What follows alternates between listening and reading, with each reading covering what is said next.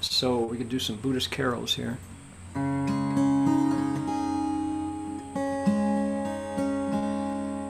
O western land of utmost bliss, how pure we see thee lie.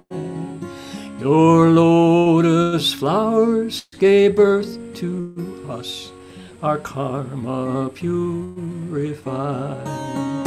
The vows of Amitabha, the one of limitless light, saves everyone who says his name, reborn in pure delight.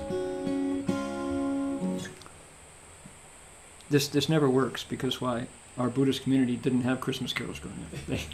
Christmas, what's Christmas?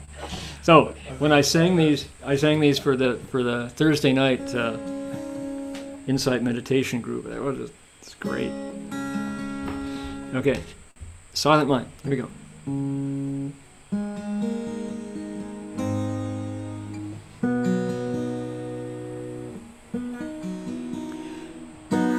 C is not what I want. Here we go. Silent mind, Buddha mind, all is calm, all is bright, deep vipassana, thoughts rise and fall. With clear insight, detached from them all, sit in Dharma's peace, sit and contemplate.